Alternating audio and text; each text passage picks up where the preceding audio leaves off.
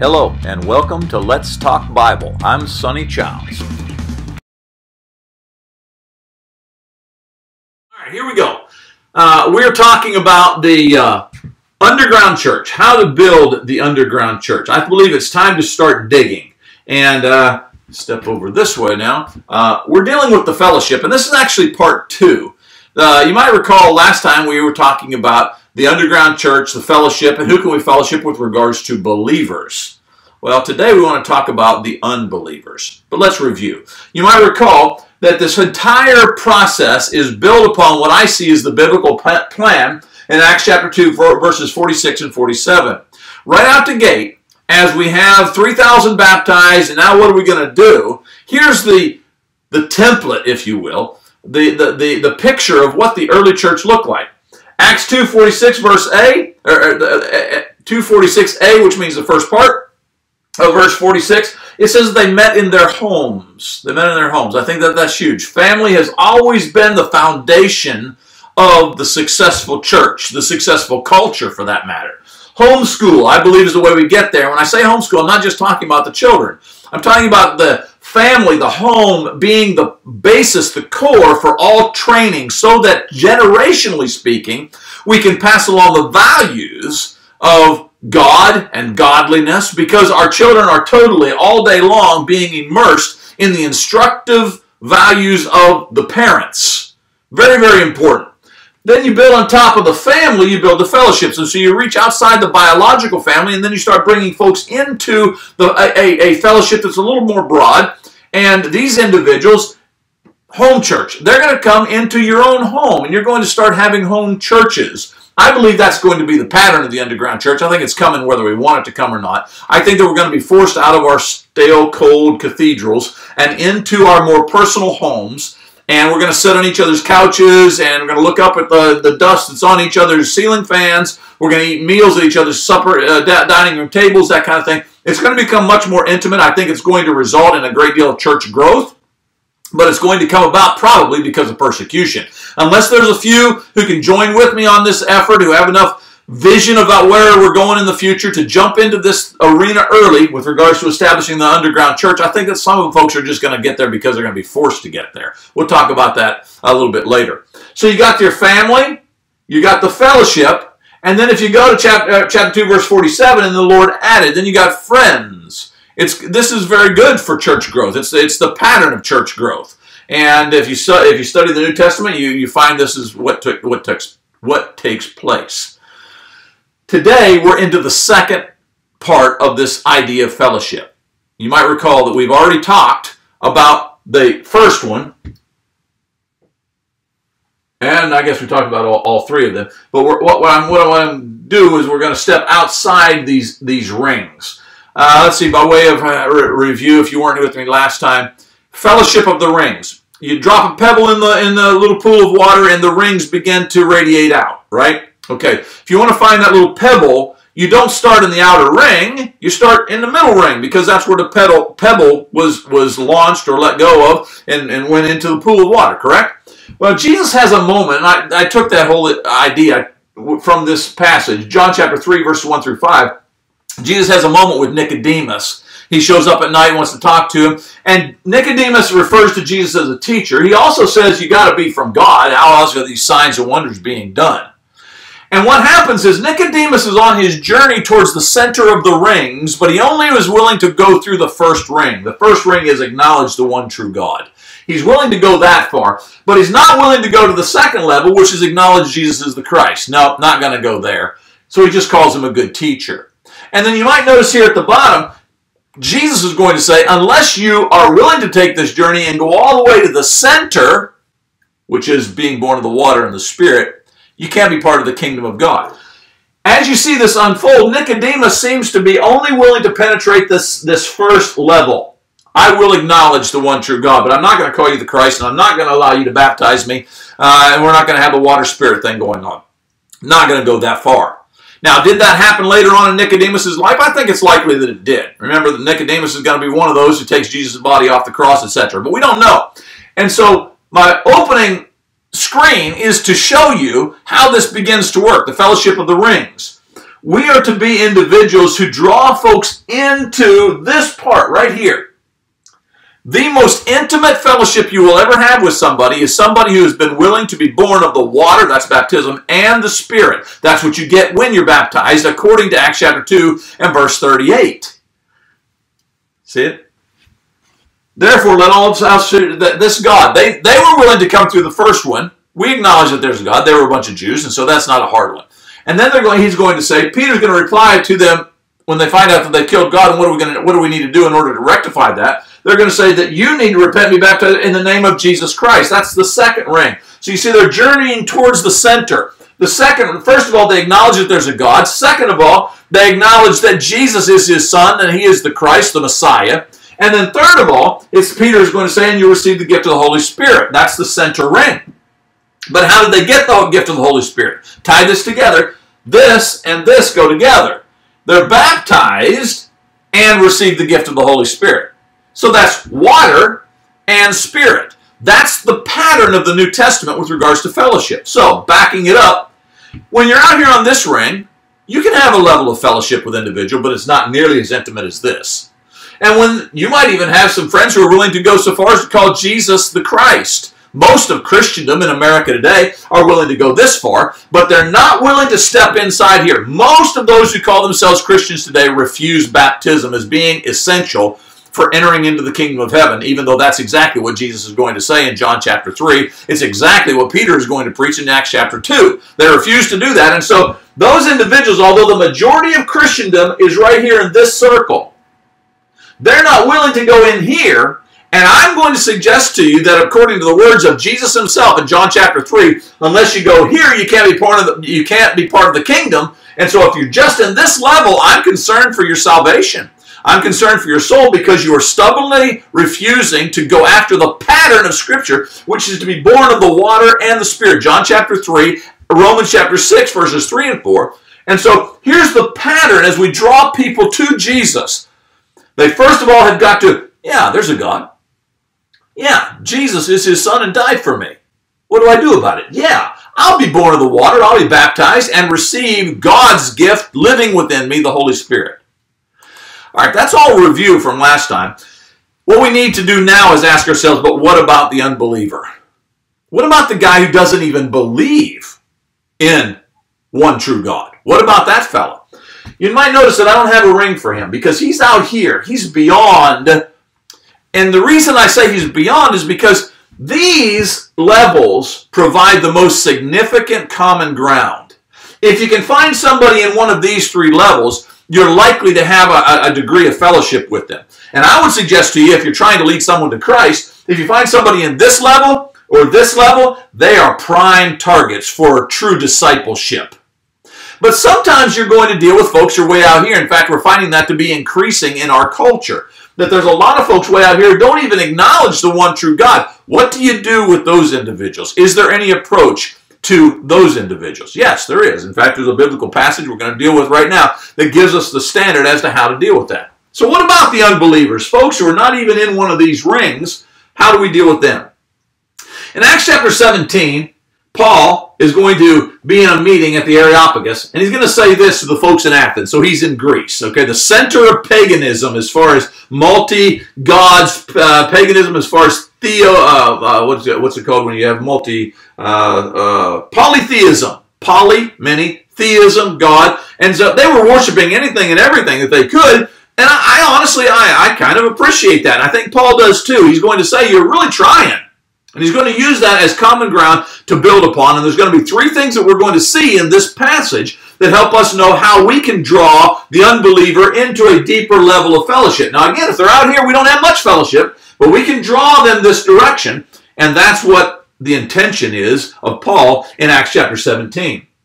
He says, people of Athens, I see that in every way you are very religious. I think he was trying to say, I appreciate the fact that you are religious in the sense, religion tends to be man trying to reach God. Okay? And so whatever it may be, man trying to reach a more significant higher power, that tends to be the concept of religion. And he says, I get it, you're very religious folks. And he says, the reason I know that is because as I walked around and looked carefully at your objects of worship, I even found an altar with the inscription to an unknown God. Now, you know the background of this, but the folks in Athens were so enamored with the gods, and you know, this is where we're going to get Zeus and Hades and all that stuff. You know, okay? Well, they were so enamored with that they made an altar to anything and everything, trying to make sure that all of the gods were appeased. All of the gods were taken care of. And oftentimes, as you traveled around the Greek world, and at this particular time it's under the control of Rome, but the Greek culture still had a massive impact. But as you traveled around this area, many of these cities would have their own specific god that they worshipped. Okay? Well, we're in Athens now, the epicenter of polytheism. And he says, I noticed that you had one to the unknown God, a God that you're not sure of. And so it's just kind of a catch-all altar so that make sure that we didn't miss him. We don't really know your name, but we don't want you to be mad at us. He says, so you are ignorant of the very thing you worship. This is an important point. Notice that they are worshiping. They are trying to worship because they're religious people. They are seeking something. All of us, we're going to see a passage in a moment from Romans chapter 1, all of us have a vacancy in our heart that can only be filled by God because he's the creator. It's kind of, I think this is an appropriate illustration. It's kind of like an individual who's adopted, and yet for whatever reason, they always long to find their birth mother. And I've known many folks who were in this situation who didn't really want to know their birth mother because they intended to give up the home that they were raised in. They love their adopted mom more than they love their birth mother. But there is some kind of a desire to know where I come from. Well, I think part of that comes as a reflection of this desire to know God, because all of us understand that we came from somewhere and we want to know that higher power. This is part of the key to having some level of fellowship with the unbeliever and drawing them deeper. So he's going to say, I get it. He said, you're ignorant of that very thing that you worship. And he says then, and this is what I am going to proclaim to you. Now, I want you to watch over here, because I believe that as we see the points taking place here, the three things that are very significant to talking to somebody who's an unbeliever, we're going to see this pattern steps, if you will, trying to get them to this enter into this one ring here. And then we'll move them into here and into here. He says, I notice that you're worshiping. You're worshiping. They want to acknowledge something. They're trying their best to reach out and to find something as far as a higher power is concerned. Notice this passage that I promised you.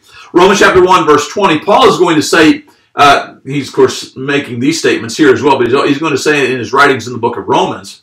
For since the creation of the world, God's invisible qualities, his eternal power and his divine nature have been clearly seen, big part, clearly seen, being understood, not just seen, but understood from what has been made. Watch it. So that people are without excuse. God is clearly seen. As the weather is changing here in northeast Arkansas and the leaves are falling off the tree, and I wake up in the morning and there's this cold frost on the ground, I'm recognizing there has to be some controlling power out there, bigger than me, bigger than just kind of random chance in the universe, that is taking care of this. All of us have that in our heart. All of us want to acknowledge something. And this is part of the key to reaching the unbeliever. If you want to draw that unbeliever into these rings, one of the first things you've got to do is you've got to help them with their acknowledgement. They may not acknowledge the acknowledgement, but it's there. All of them have this hole in their heart that can only be filled by the Creator. And so one of the things that we have to do is we've got to help them come to worship, come to acknowledgement of that which is clearly seen, clearly understood by what has been made. One of the best ways, Paul does it here obviously, one of the best ways for you and I to reach the unbeliever is to show them the design.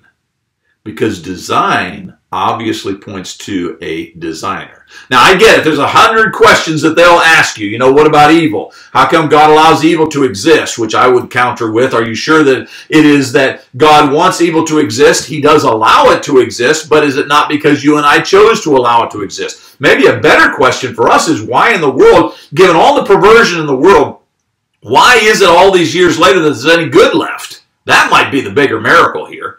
And I think it's because of the interaction of God. But again, I can't run those rabbits so much right now in detail, as I just want you to see that if you're going to reach an unbeliever, you've got to start with the acknowledgement that's happening in their heart. Again, they may not acknowledge the acknowledgement, but if you can lead them there, that there's something missing, there's something that they want, there's an order that needs to come to their life. They're searching for that point of beginning. And the only place you're going to have that satisfied is with the Creator. All right, so the first thing you got to do is you got to help them with this acknowledgement. See how we're drawing them into this outer ring? All right, the second thing is we need to help them with the lordship. So first of all, they acknowledge that there's a God. Then we need to help them with the lordship of specifically Jesus. But notice, acknowledge the one. There's only one God. You see, in Acts chapter 17, as Paul is dealing with all the plethora of all these other gods, what he is doing as he's trying to deal with these unbelievers is he's trying to narrow it down to just one. There's just one Lord. When you say Lord, they recognize that word as being master, ruler, boss. This guy is supreme. And he's going to say there's just one of them. And so all of these altars that you got scattered around the city, basically they're all worthless. There's only one that's really worth having, and it's the one that acknowledges the Lord. Coming back to so we're acknowledging oneness. There's just one. The God who made the world and everything in it is the Lord of heaven and earth. He is the Lord. He's the one. From one man he made the nations that they should inhabit the whole earth, and he marked out their appointed times in history and boundaries of their lands. God did this so that they would seek him and perhaps reach out for him and find him. So let's review, and then I'll give you my third point. Number one, you've got to help them with acknowledgement. Everybody wants to go there. For some folks, they don't know where to go. They've had such a horrible life. They've had so many bad things that have happened, abusive parents, whatever it may be. They're just not sure how to acknowledge that there is a supreme being. Once they've acknowledged that, that's good, but even the demons believe and tremble. They've got to acknowledge the one. We got to narrow it down. It's not Zeus. It's not Hermes. It's not any of the pagan. It's not Allah. It's one. There's just one. And he's called the Lord in this passage, okay? Then the third part is the true God. You got to seek him. But not only that, you got to reach out to him. See, we're starting to move them now towards the center ring. We're trying to get them into this outer ring so that we can eventually get them to acknowledge Jesus as the Christ, water. But in order to do that, we've got to start way out here and help them with the acknowledgement, help them to acknowledge just one, not multiples, not some false God, just one. And that God, by the way, is the Jehovah God that is described in Scripture. And then he's going to say, as he concludes this, that God himself, that one God, he created us with a specific purpose in mind. It says that he marked out our appointed times in history and the boundaries of our lands. That means that he knew exactly at what time he wanted to put us onto the timeline and exactly where he wanted to place us as far as geography is concerned. God did that. By the way, that's called predestination. God did that, and that's a wonderful thing. But notice this because it's so powerful in the passage. God did that. That God that you're trying to find, the one God, not a bunch of them, that one true God that you're trying to find, he's out there.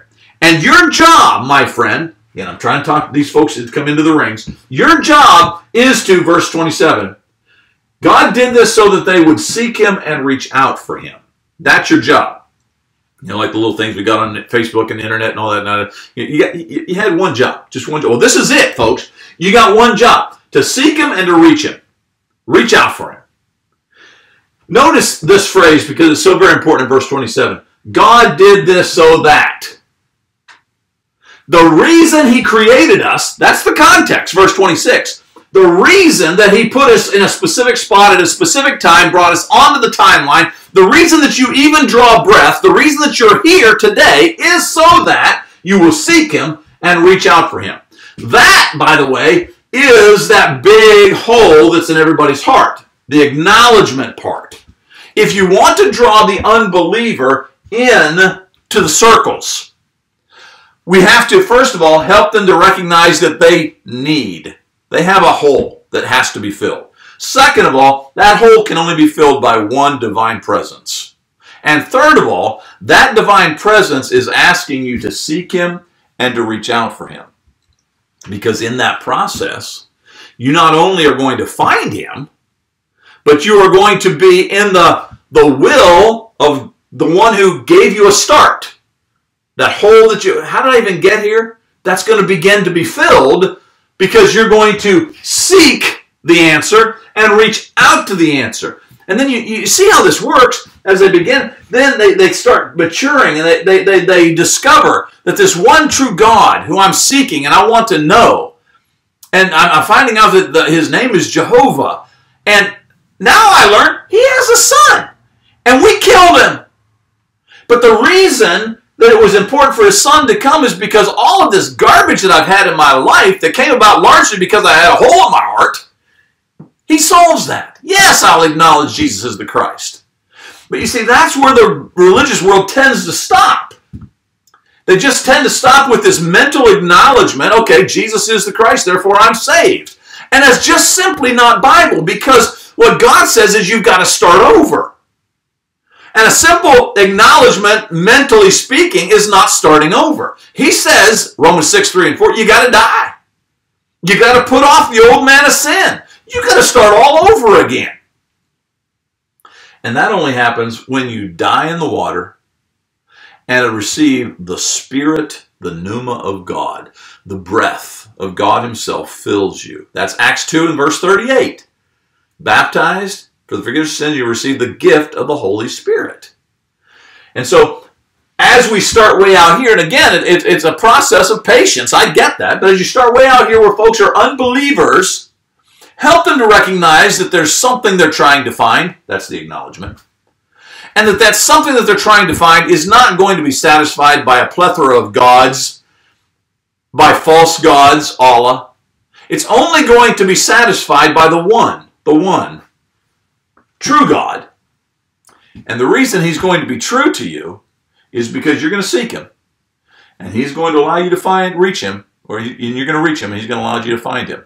And in that process, you'll find out that he is the one true God. And that then will propel you into the next circle. You're going to want to know more about this God. And you're going to discover he has a son. And his son himself is going to say in John chapter 3, you want to be part of the kingdom? I need for you to be born of the water and the Spirit. And you see how they're journeying towards the center of the rings?